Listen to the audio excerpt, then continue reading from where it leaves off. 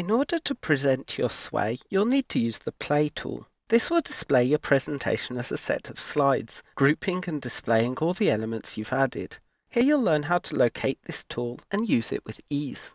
In order to put my sway into presentation mode then, I should go to the Play button which appears at the top in the navigation bar. If I click here, this will transform my sway into full screen mode. And I'll see that I have no more insert, cards, design, navigation or remix buttons at the top. Instead, the only buttons I have which I can use are the edit button, the change navigation button, the share button and the more button.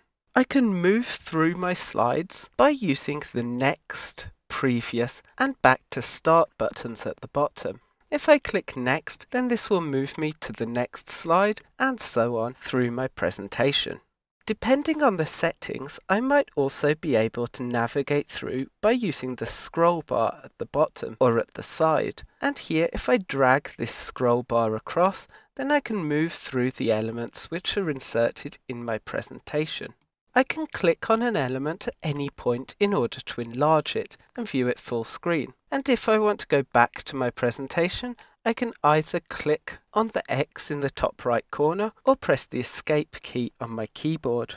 If I want to go back to edit mode, then I simply need to click the crayon at the top right, and this will send me back to the normal sway interface. If I want to return to presentation mode at any point, I simply need to click on play. So here we've seen how to use presentation mode in